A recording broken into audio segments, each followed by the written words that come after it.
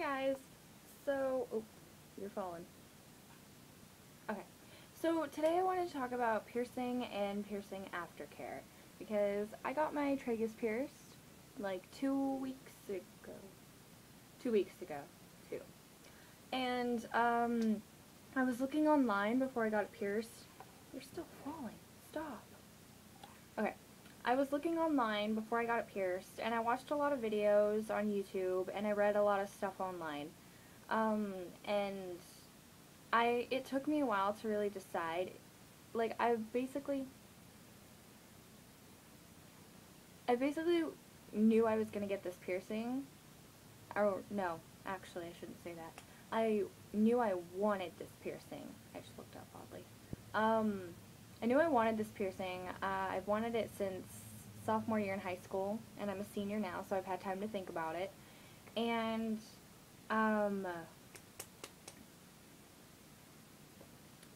basically, I just did my research, so I knew what to expect.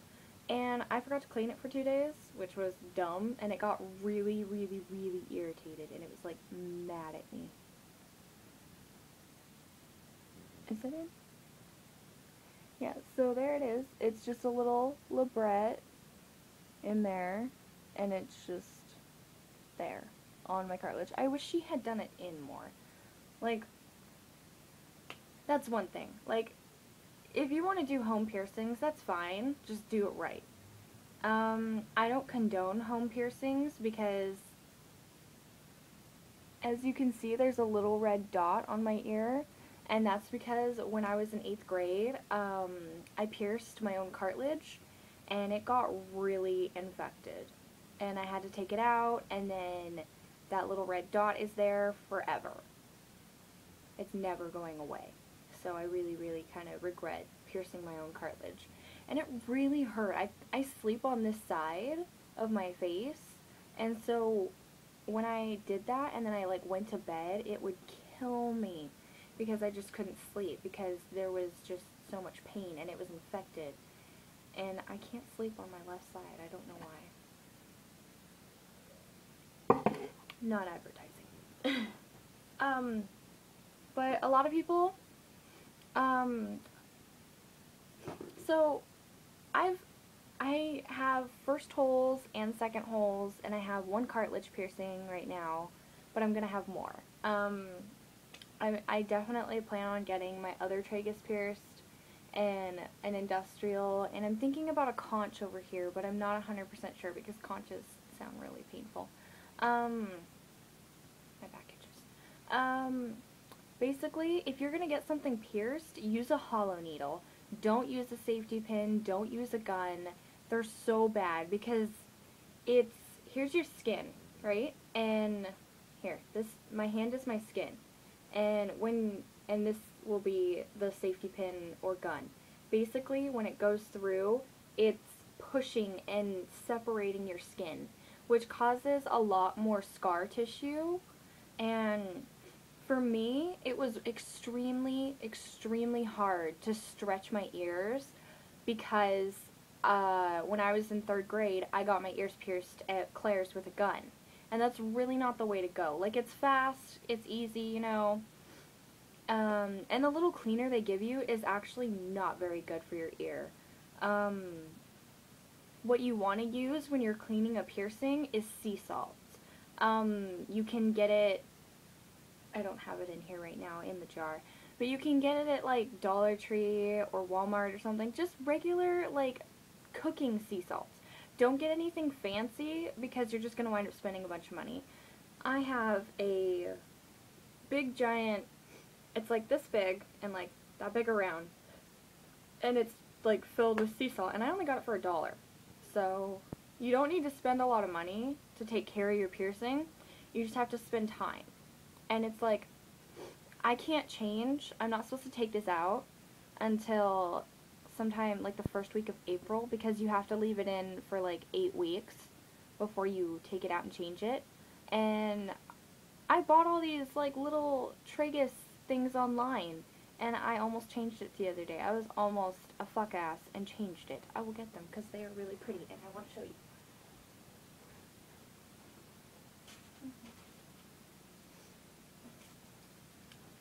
I'm going to show you what I got my friend for her birthday. Jessica. She was in a previous video. Alright, here's what I got her for her birthday. It's an industrial, you know. She has this... Ow! That really hurt! Oh my god, ow. Okay, so she has her industrial done, so she'll wear it like that, or she can turn it around, you know.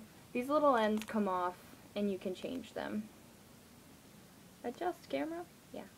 I tried to find one without a skull on it, and I did, but it... Well, I'm really close. And I did, but it had a really ugly, like, heart with wings, and I didn't want that for her.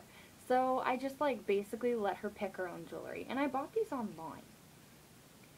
And I don't see people wearing these on their traguses, so I'm gonna do it. It's a big, giant peridot gem. So it'll sit, like, right there, and you'll be able to see it a mile away. What I don't think I'm gonna enjoy is how I have to get it off. Because this spins, and it's by the little ball that you have to do it, and that's gonna drive me insane. But back to piercings. Oh, there's a star, and the tiniest bird in creation. You can't even, like, really see it because my camera sucks. But yeah, there's those. But yeah, basically, all you need is, like, to really take care of your piercing is sea salt. And when I was doing research about tragus piercings, a lot of people were bashing them because they're hard to clean. And honestly, if you try and find a better way to clean it, you will, because that's what I did. Another thing, online, I was reading that some people were getting infections in their piercings, and a big thing was they were letting someone pierce them who wasn't wearing gloves, even though it was a professional. Honestly, if they're a professional, they're going to be wearing gloves, because they don't want to get anything in there that is going to make your life terrible. So if someone's trying to pierce you and they're not wearing gloves, do not let them pierce you. It's common sense. Come on, really? And another thing, if you're going to pierce yourself at home with a safety pin, I hope you have the worst scar tissue ever. Like, there's some people that pierce their septum with a safety pin, and to me it just looks painful. Like, I kind of want a septum, but I don't think I'm ever going to get it, because I'm, like, terrified of something pinching me right there, and, like, oh, it drives me insane. Awkward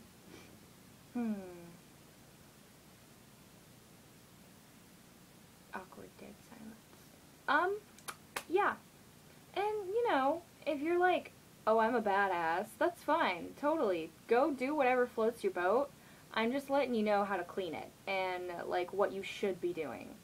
I don't want any hate on this video. I'm just trying to educate people, because there's a lot of people that, like, have problems cleaning their traguses, and a lot of people soak them, but then, like, half your head winds up, like, soaked in salty water, and it sucks.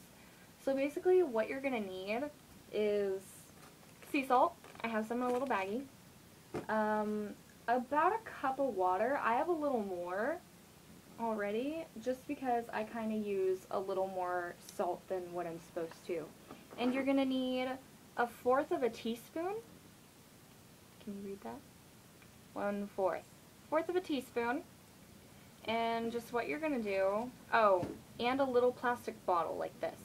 Like, I kept henna in this for a while when I went through my little henna stage, but yeah, it's just a little bottle. And you can just make it and store whatever is left over. Oh. And you're going to need a little bowl or a towel to catch the water. Where was I? What was I saying? I totally forgot what I was saying.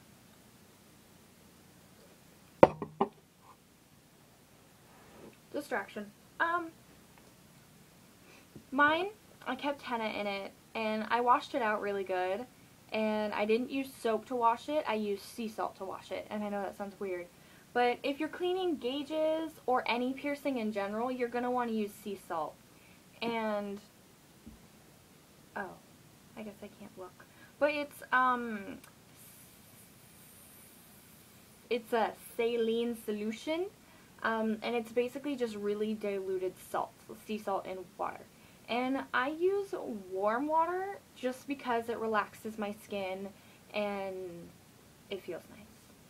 But, that little, but yeah, back to what I said earlier.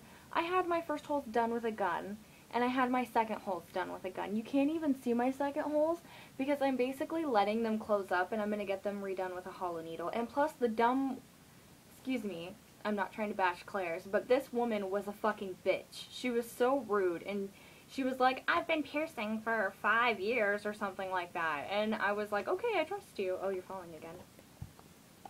And she fucked up my piercing. Like, they go, the front of them is fine, but they go in at like an angle. So it's like the backs hit my gauges and I can't wear any earrings in them. I'm like furious with this woman. But I signed a waiver. I made a dumb mistake. I've made piercing mistakes. Everybody makes mistakes. And that was one of mine. And another thing, I wish I had told her to do my tragus more in so I could wear other cute little things. I mean, it's so far out that it's just going to be hard to wear some things. And, you know, I'll live with it. I'll get my other one done the way I want, and then I'll be happy, you know. Do whatever floats your boat. I mean, I'm not trying to insult anybody. If you do your own home piercing and everything, and you want to use a gun because it's fast, go right ahead. You're just going to end up with more scar tissue. Yeah. And honestly, when you pierce something, I don't know a lot about lip piercings or nose piercings. I don't know a lot about these, mainly because I haven't done any yet in my life, but I know a lot about ear piercings. When you pierce your cartilage, you're going to want something. Like, my post is way longer than it needs to be. I don't know if you can see it, but it basically, like, it comes out like a couple millimeters more than it needs to, but that's just because when you pierce cartilage and it's adjusting to this metal being in it and it's healing, it's gonna like expand and come back down. And for a while, it's not gonna look right. I mean, mine looks kind of weird right now, honestly, because here's this tragus, or cartilage, and then here's this one. And it looks weird. It's going to look weird, but it will go back down and it will heal. You just have to give it time. People that get a piercing and then take it out 2 weeks later because they don't like how it looks drive me insane. It's like you have to give it time. This is a really long video. I'm going to try to keep it under 15 minutes. I'm sorry, you guys. But I will make another video for this. It'll be like a part 2. And because a lot of people, I was talking to people online and people wanted this video anyways. But we're just going to go over the cleaning. Actually, we'll do the cleaning next time. But that's what you'll need. I made this bowl in my ceramics class. You could use like a little condiment dish. Anything really would work. Or a towel just to catch the water. Little plastic bottle, you know. Screws open, and I'll make the video right after this. So, 1/4 teaspoon, mine's metal, and sea salts, and a cup of water, or a little more if you want your water a little more salty, like I do, just because I haven't cleaned my tragus for 2 days because I'm stupid and I forgot. I'm gonna make my water a little more salty. But yeah, when you're cleaning, like, piercings, use sea salt. Really. In the next video that I'm going to film right after this, I will show you how to do all this. I don't want my video to be too long. But you just need to give your piercings time. They're not going to look pretty at the beginning. People that have really pretty piercings waited and gave their piercing time to fully heal. And when you're piercing, like, your industrial, your cartilage, anything, not really your lobes don't really matter because they're regular skin. I'll talk in the next video about the difference between skin and cartilage. You want your post to be a little longer than what you need just because it's going to expand. That's that's all I have to say in this video. This video is really long. I will make another video right after this and maybe upload it. Maybe upload it like a couple days later. I don't know. But thank you for watching, guys. Bye-bye.